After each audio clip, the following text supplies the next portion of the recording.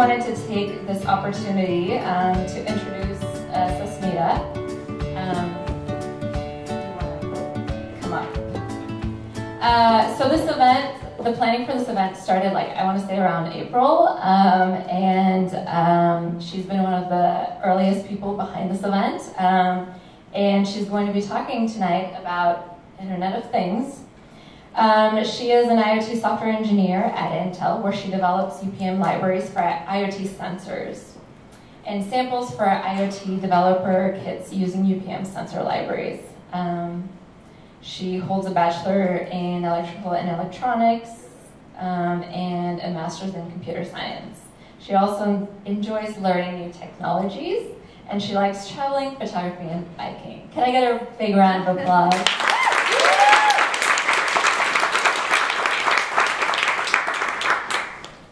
Hi everyone. Can you all hear me properly? Yeah. Hi.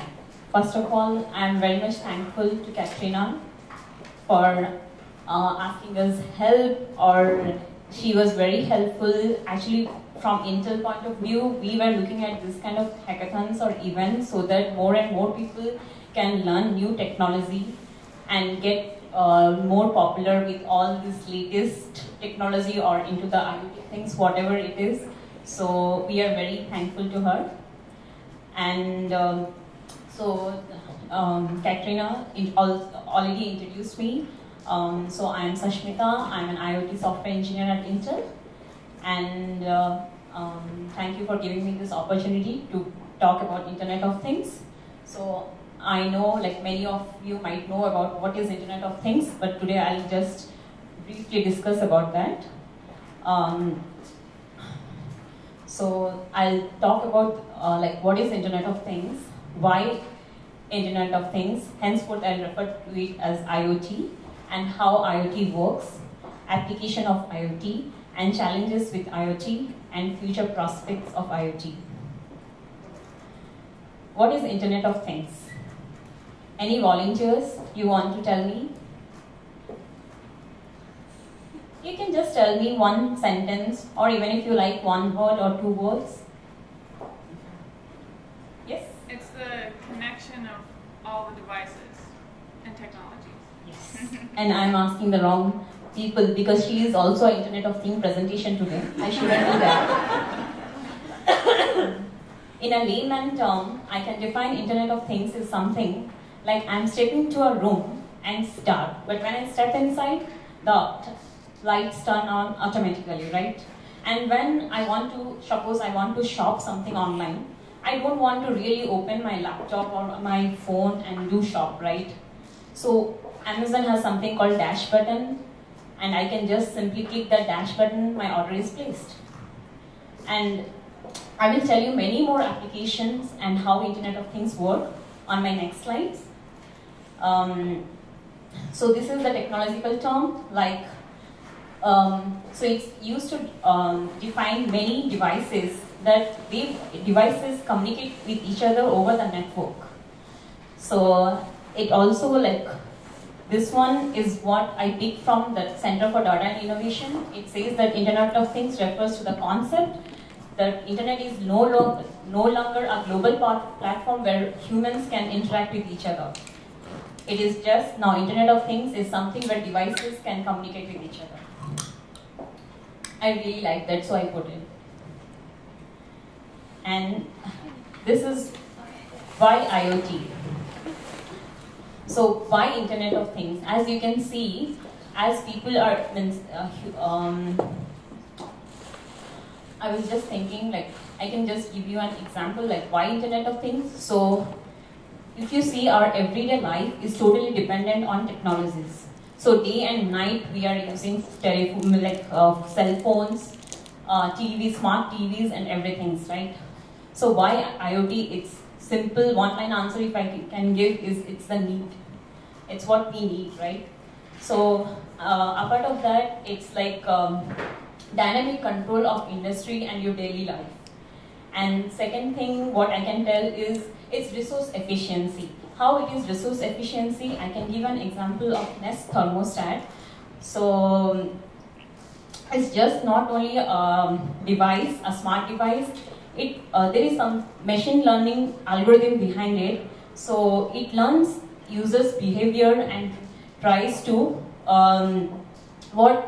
based on that. Like for example, suppose like 2-3 days it sees like when I am turning on the temperature and when I am not at home, then it realizes that those things and perform a algorithm, and then it just goes to away mode when I'm not there. And it also knows that what temperature I maintain, and it tries to learn and fix that temperature. And it's very helpful because in this cold day, and especially in Portland, where the weather is very cold, you don't want to go to your home and sit like shiveringly, right? You want, and if the machine learns by itself and it maintains the temperature, it's something awesome, right? So this is what I created, like why IoT, and this is the Internet of Things timeline. So like how the technology has evolved, like we started from Jawbone, and there is some like Fitbit, and there is some many devices from Nike as well. And if you see the chart, so like we don't know like where the future will take us, right? It's just a small idea that we are away from. Next is how IoT work.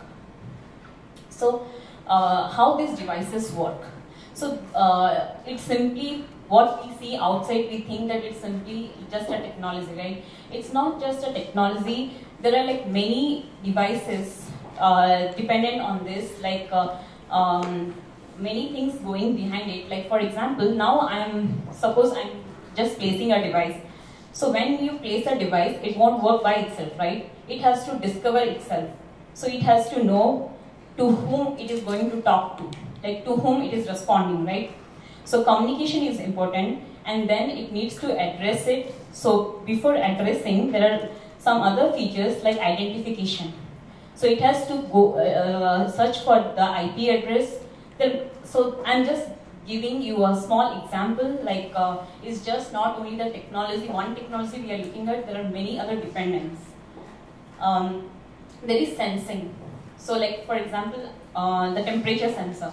So if we are using a thermostat, I can give a small example, it's called just a temperature, where you can sense the temperature, and actuators. So actuators are just opposite of sensors, which basically switching on the light is actuating.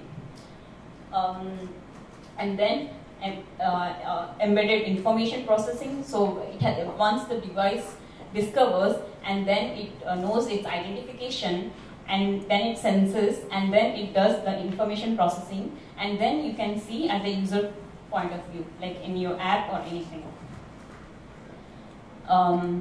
So this is a small example which I already mentioned. Like for example, if I am taking a Nest thermostat or anything, like there is a gateway which bridges the communication between these sensors and sends data to cloud.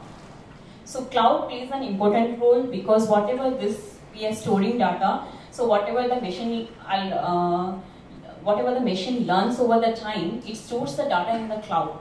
And then it generates a pattern or does some machine learning algorithm, and then it realizes, okay, this person is not at home this time, so let me go to away mode. And like that, those things happen. So cloud plays a vital role. And then you can access through your phone. So you can set this temperature, whatever you want, that data goes to the cloud, and then cloud communicates to the gateway, to the sensor through the gateway. This I already discussed, but it's not only Nest, like where it does the temperature detection, and then it monitors, and then it sets the temperature. For example, there is something called Google Assistant. So basically, Google Assistant, even people, they don't want to really use their phone also. So you just want to talk and tell that Google Assistant, like you tell, by the way, in the Google Assistant, you can set your name by telling, okay Google, you can call me from, like, my name Sasmita. So henceforth, it will remember my name and it calls me through my name Sasmita. And then if I ask Google now to set the master room temperature to this, it will set. And another very good thing what I noticed, I have Chromecast. So whenever you don't want to see in your laptop or in a small phones, right? You always want to a bigger screen, right? So what I did, I asked Google, like I just did, okay Google, play Harry Potter in my great room, in my master TV. So it just played. Then what I did, I was just playing with it. Then I realized that I asked it to skip for 10 minutes, it skipped. Then I asked for pause, it paused.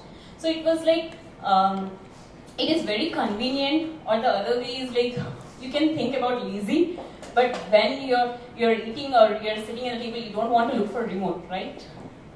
So, and another thing is, August lock. So that also you can operate through your phone or you can operate through your Apple Watch. So you can unlock the door through your Apple Watch. For example, if I'm not at home, suppose I'm gone from to my place, suppose I'm gone to India and few of my friends want to come over, I don't have to really hand over the real keys to them. I can send the virtual keys and they can come anytime they want. This is the same Alexa I have used, where I can turn the lights on and off using Alexa, using the Philips Hue. And this is one small example from Ultimate Coder Challenge. Earlier this year we had an Ultimate Coder Challenge event. So here we selected 5 teams all over the world.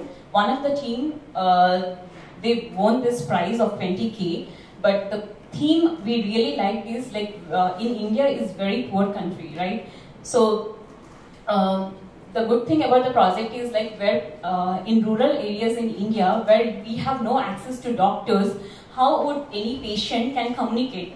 They don't want to waste their time by traveling, right? So they came up with some idea like cognitive healthcare system. They just used our Edison and they just used like few sensors like GSR, ECG, and then they were monitoring those from the patient and they were sending those data to the cloud using these few protocols, like whatever protocols you can use, but they were using MQTT.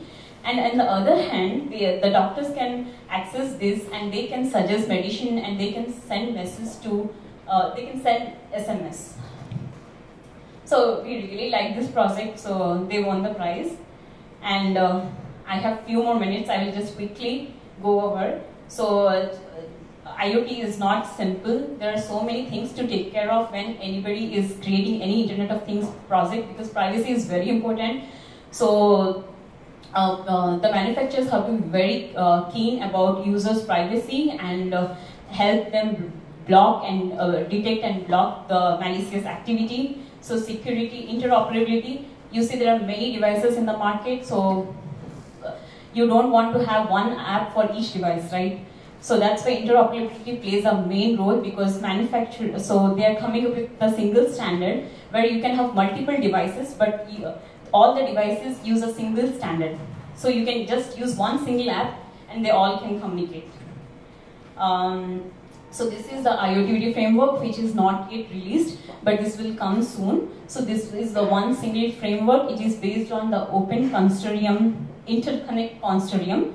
So if this single framework is agreed by Intel, Microsoft, and Qualcomm, so this standard will be released soon. I'm not going into details. So I'll just skip this one. And these are some of the Intel products we have. So we have all these products which will help you to build Internet of Things projects. So we have today Intel Edison, which has a dual core Atom processor, and which clocks around 500 megahertz. It has 1 gig of RAM and 4 gig of flash, and it also has Wi-Fi, Bluetooth.